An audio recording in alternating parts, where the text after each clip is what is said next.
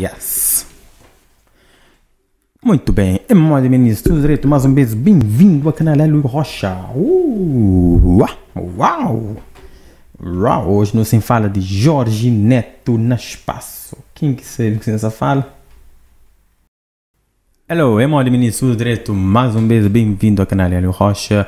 Ali onde não te fala sobre curiosidade científica, ciência, saúde, tudo relacionado com desenvolvimento científico, e hoje nós sabemos da continuidade a um tema interessante. Nós continuamos a falar sobre espaço, mas hoje naquele vídeo anterior que fala sobre detenção de naves extraterrestres, sim ou não, nunca sei, mas pelo menos detenção de OVNIs nos céus de Ucrânia. Hoje nós também fala um assunto um pouco diferente, mas também relacionado.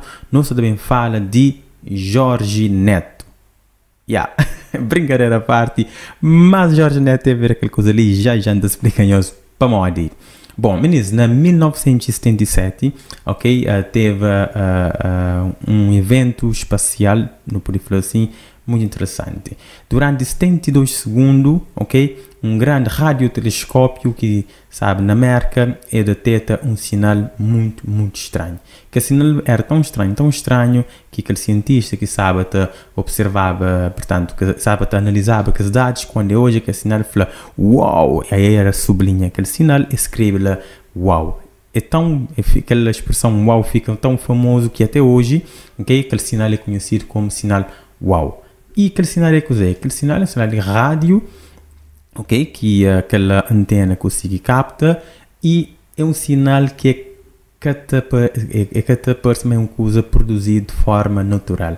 Coisa que leva a várias especulações, Então, sempre houve várias especulações relativamente àquele sinal ali, para modo realmente que tem, hoje em dia, pelo menos até hoje, nunca sabe se tem uma forma natural de produzir aquele sinal.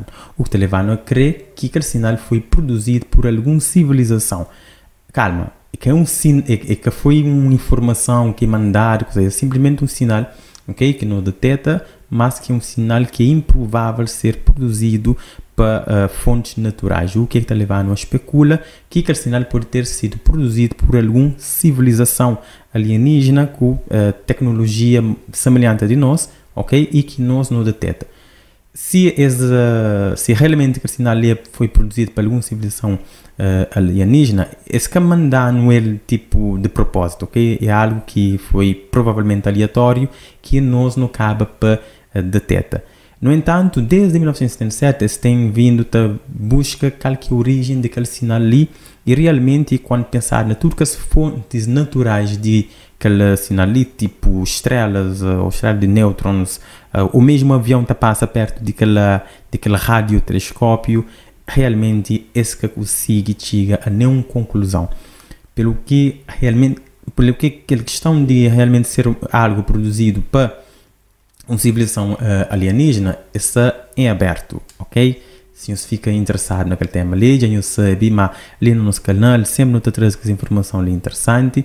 Nos subscreve então no canal, nos dá like, nos share com os amigos. O canal está com 500 e tal, canal ali na YouTube, está com 500 e tal subscritores, e meta chega na 1000, nos ajudam lá, nos partilha lá com meus amigos para não poder atingir aquela meta de chegar a 1000 inscritos, para não começar a fazer coisa ainda com muito maior, mais qualidade e mais informação, E então tenta pelo menos produzir um vídeo por semana, eu sei, mas às vezes é difícil conseguir produzir conteúdo. Mas voltando ao assunto, para mim que me falava logo nisso, mas já tinha a ver com exatamente para modo que é o nome daquele sinal, uau!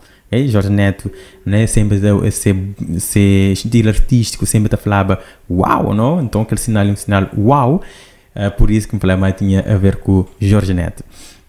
Mas aquele sinal ali tem chamado a atenção para realmente quando você vai procurar fontes que podia ter produzido aquele sinal ali, fontes naturais. Então um conjunto de cientistas, né, que tem uma iniciativa que se chama de Breakthrough Initiative, é uma iniciativa de um conjunto de cientistas e de engenheiros, que têm multi-radiotelescópios. Já agora, meninos, radiotelescópio é um telescópio, que ao invés de estar procura na luz visível, está procura em outros tipos de comprimento de onda de luz.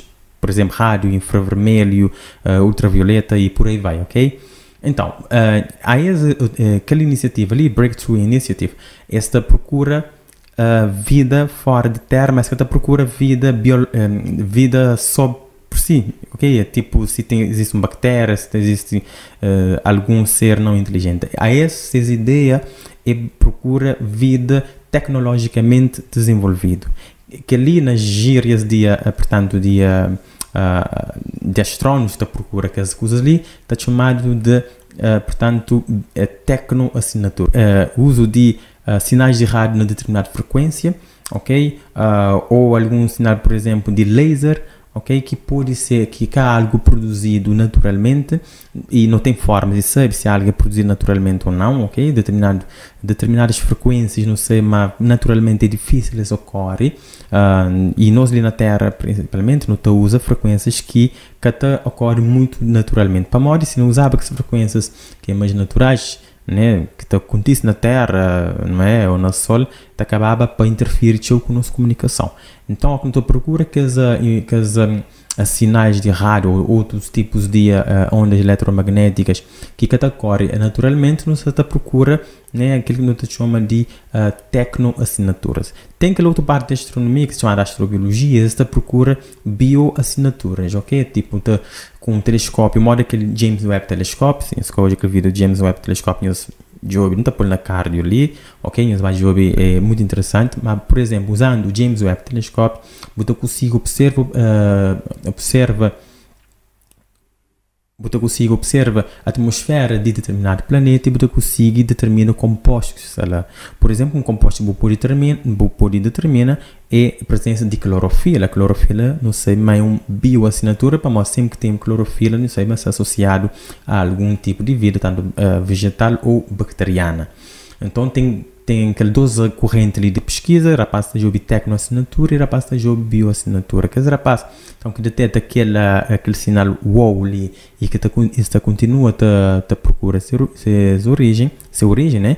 Essa está job para tecnoassinatura, ou seja, essa está job para civilizações, ou seja, essa está job para um ser que já está no nível de consciência, né? Que está levando a produzir tecnologia que nós não pode detectar, mas infelizmente até agora nunca consegui realmente confirmar se aquele sinal que não recebe se realmente é um sinal que vem de uma civilização ou não. Mas no último ano ali teve um desdobramento muito interessante que deixaram mais próximo realmente de saber se realmente aquele sinal ali vem de uma civilização ou não. Coisa que rapaz faz, rapaz dá um varredura naquela área, ok, de onde que aquele sinal vem, eles conseguem mapear mais de milhões de estrelas, rapaz, coisa que é fácil, não, é de milhões para arriba, ok, de que as milhões para arriba se conseguem então mapear que as estrelas que é mais parecido em termos de temperatura e constituição com a nossa estrela, para modo, tipo, se não tem vida ali na Terra, se a nossa estrela consegue produzir,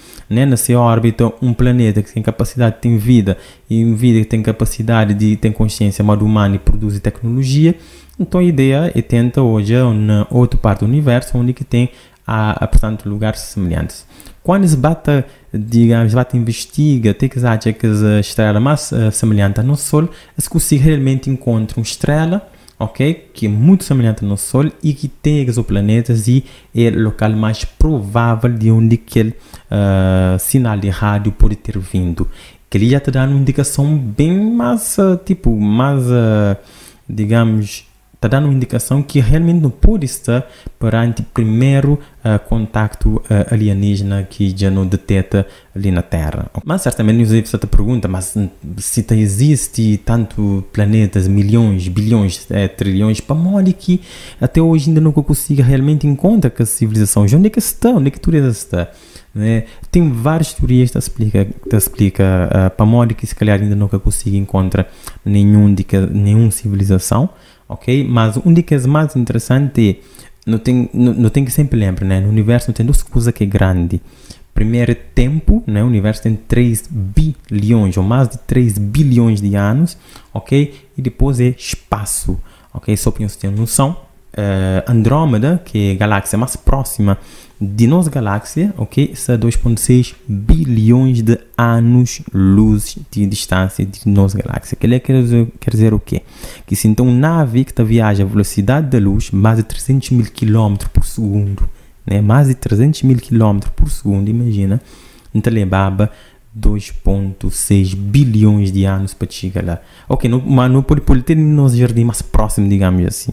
A estrela mais próxima de nós, ok, é Próxima Centauro. Próxima Centauro, uma constelação bem perto portanto, de Terra, ok? A estrela mais próxima de nosso Sol e distância de ali até lá é 4,2 anos-luz. Ou seja, não te levava uma nave que viajava a velocidade da luz, te levava 4,2 anos para chegar lá. Para deixar a coisa mais real, assim, para não conseguir entender melhor, o objeto mais rápido que a humanidade já fez, que é o Voyager 1, que é um espaçonave que está fora do nosso sistema solar e ainda se continua a emitir, né? Foi lançado mais de 45 anos atrás que foi lançado. Ele é o objeto mais rápido que a humanidade já produz e tem uma velocidade assim, enorme, né? É um bocadinho mais rápido que uma bala, só para você ter noção. Ele dá a volta à Terra, assim, na menos de 2 segundos já dá a volta à Terra, mesmo rápido. Aí tu fala, poxa, ok, então imagina aquela nave, lá quanto tempo que te levava para chegar no próximo Centauro, que é ali perto, né? 4,2 anos-luz. Ele te levava, pessoal, 150 mil anos para chegar lá. Só para você entender, então, o objeto mais rápido que a humanidade, que o humano já fez, te levava 150 mil anos para chegar lá. Então é muito distância. O que te leva a crer que, mesmo que existisse civilização, já está muito distante, então é difícil estabelecer alguma comunicação.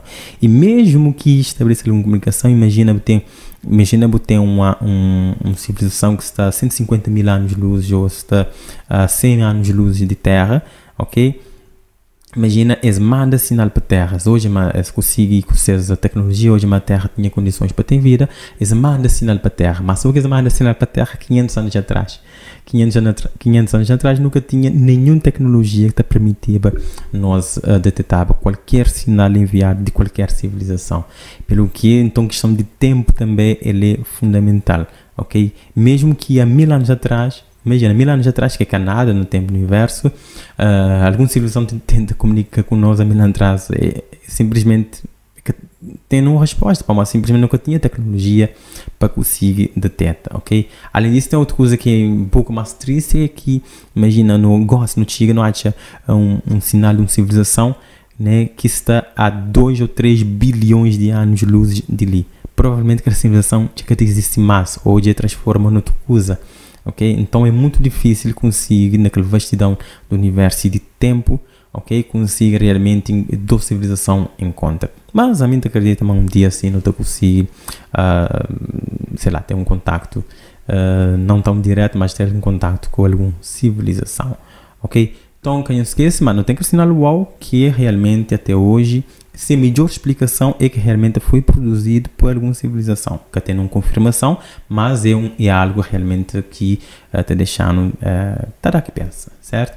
Bom, já eu sei, se vocês curtem aquele conteúdo ali, se vocês querem falar mais sobre espaço, vida, saúde, curiosidades científicas, coisas de química, história, política também, se vocês querem, fala também, nunca tem um problema, ok? Eu sei, bem no comentário, escreve no comentário, coisa que eu escrevo para me falar, mas coisa importante é que eu esquece de subscrever no canal, de dar like, de compartilhar com amigos para mais no teu meta, de até final de ano para não conseguir atingir 1000 inscritos ali no YouTube, para não começar então a produzir vídeos com maior frequência, com maior qualidade, tá bom?